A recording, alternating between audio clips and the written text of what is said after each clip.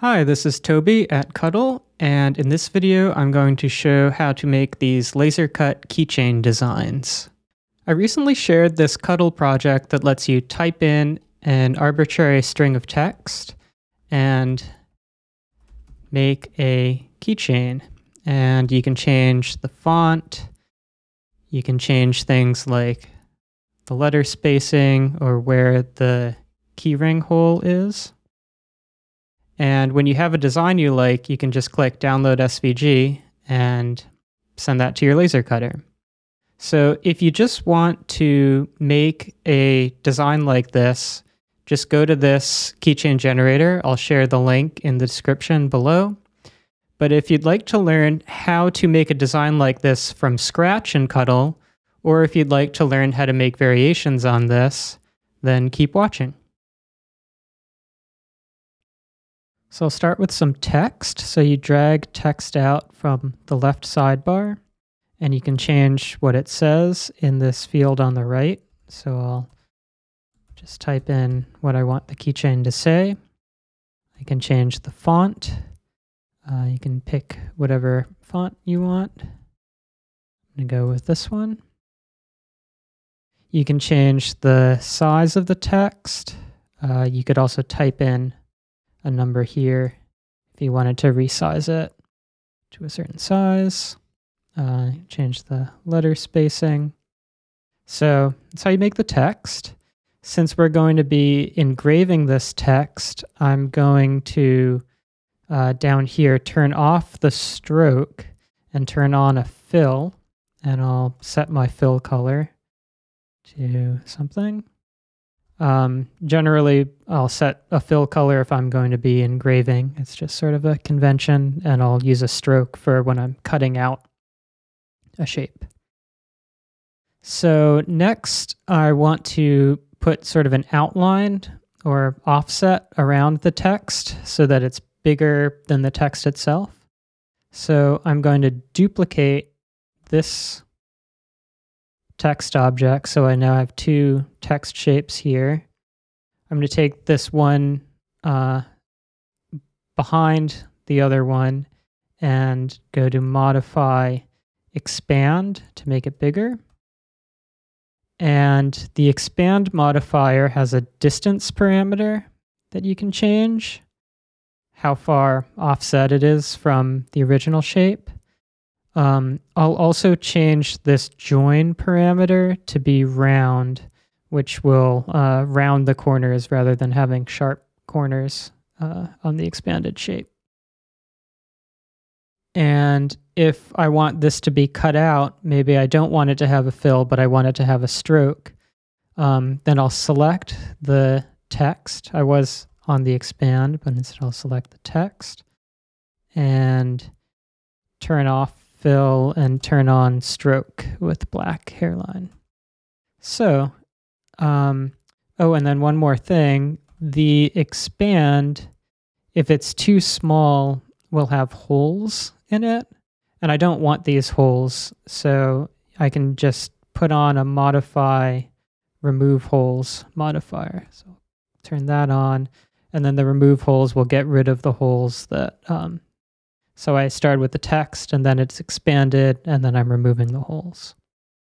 So I get that, and then so this would cut out just fine and it would engrave. The next thing I want to do is I want to add a keychain ring hole for the keychain ring to go through. So to do that, I'm going to be using the flatten modifier. And so to do that, what I'm going to do is I'm going to turn off, or I'm going to hide the engraved text. And this part, so when you're using the flatten modifier, you make everything with fill or with non-hairline stroke, and you make it either black or white, and then the black is where the material is, and the white is where holes are. So if I select this, I'm going to turn off the stroke and instead have a fill, and I'll have a black fill. So there's going to be something like this. So that's all going to be material. And then I'm also going to have a circle that's going to be the keychain ring. And that one, I'm going to use a non-hairline stroke. So I'm going to turn off hairline on the stroke so that I can change how thick the how thick this keychain ring is going to be. I'm going to zoom in a bit and change the size. And then if I put it over this, I also want to have it have a white fill so that it covers up this little area right there. So I'm going to turn on fill and make that white. So the white fill would, overlap whatever it was on. I'll put it somewhere like that. So now basically this is going to be what I want to cut out, what is currently black fill and black non-hairline stroke here. So I'm going to select both of those shapes and use the flatten modifier, which will automatically sort of get me the outline of anything that's black and white. And if I turn on this stroke result parameter, then I can see that outline. And so that's exactly the cutout that I want. I will show this one again. I just made it visible. So there you have it. That's how you would design from scratch the keychain. So next I'm going to show how to make a keychain from an arbitrary starting SVG rather than just text. So I like to use the Noun Project to find icons or sort of simple black and white SVGs.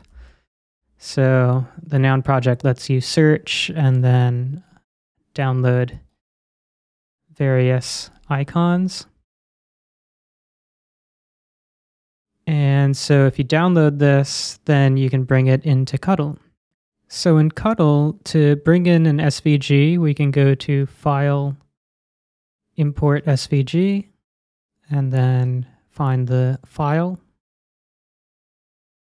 And then it'll come in. We can then say resize it. I think it should be about 1.5 inches high.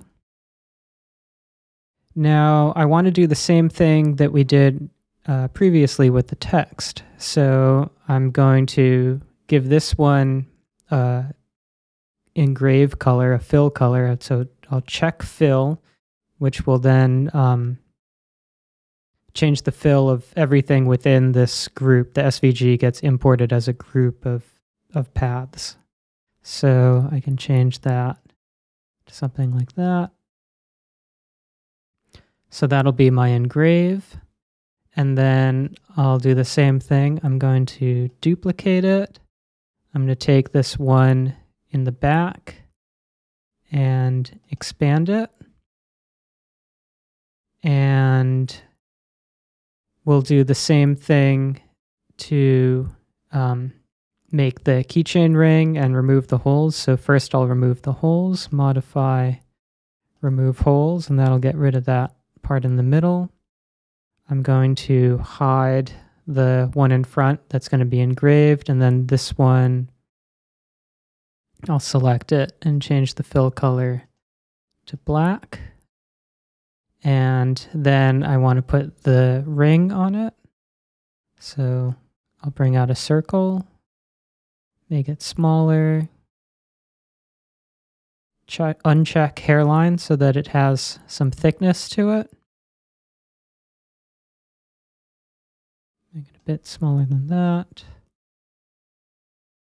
And I'll give it a white fill so that I can overlap the